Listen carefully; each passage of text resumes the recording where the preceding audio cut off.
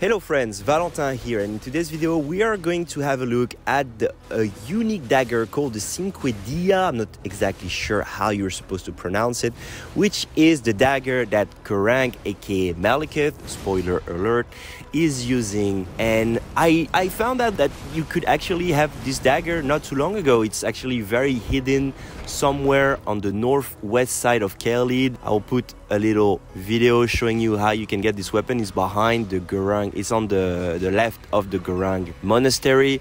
Hidden, you need to do a little bit of jumping puzzle in order to get it. So what's so special about this dagger? Well, what's so special about it is that it boosts your beast incantations. So if you pair it with the claw mark seal, you will have about a 20% boost in your damage of beast incantations. This sounds beautiful if you want to main beast incantation. Problem is that beast incantations are pretty fucking terrible, except for bestial sling. Bestial sling is amazing. Bestial sling is actually just almost overpowered. It's close to be overpowered. It comes out very fast. It does about 100 poise damage, so you are going to stagger most people. You can do at level 80 around 200 to 300 damage with it if you scale in strength and fate respectively. So just by spamming bestial sling, you will be very annoying, very strong. The problem is that all the other beast incantations are pretty trash. So just a quick overview: we have Vitality, Beast Claw, Stone of Gurang, Gurang's Beast Claw, and that's pretty much it. And the only one that's really good is Bestial Sling. And the problem with most of these incantations is that they are taking a long time to cast. They don't do that much damage, and they don't have a lot of potential, you know, even as a roll catch. They also use quite a bit of FP, so why would you ever want to use those incantations rather than some Ashes of War? Those are the problem with most incantations at the moment. But going back on the topic of the dagger, well, it's actually very surprising. It's a lot better than I thought it was going to be. First of all, the range is pretty big on the dagger. The main problem with daggers, if you want to use them offensively,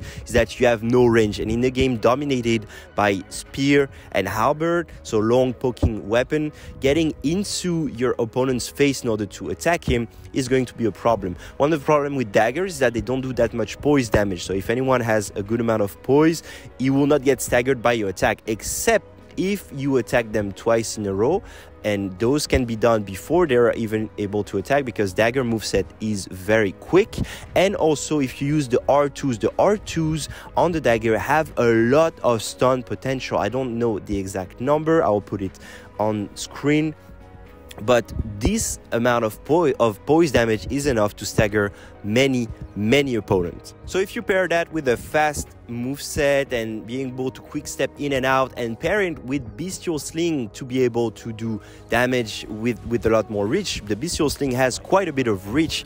You're able to stand toe to toe against even people using meta setup. So honestly, it was a blast playing with this weapon. Have a look at the stat of the build. This is the build I was using. I mainly invest into vigor, strength, and faith. Another thing that's great about this dagger is that it has a lot of damage for a dagger. I mean, you can do about 200 to 300 a hit, and for a dagger, that's like a lot of damage. It comes out really quick. It allows you to have a very fast pace on your opponent. You can be in the face of your opponent, attacking him, quick stepping out of it if you don't have the time to roll. Going with Bestial Sling, if your opponent is a bit far, you can stun him with Bestial Sling, then attacking him with the dagger.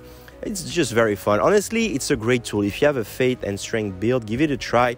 Of course, if your goal is really to win, sticking to one weapon and one loadout is not really the main way to win. You know, you might as well switch your gears, you know, swapping weapon, hard swapping weapon from long range, close range, you know, being quite unpredictable to your opponent. This is really how the best players are playing at the moment. But if you like to, you know, try something different, use the dagger. You're not going to win every time. It's a below average type of dagger, but it was a nice discovery. It was also really cool to imitate Gurang slash Malekith style of play.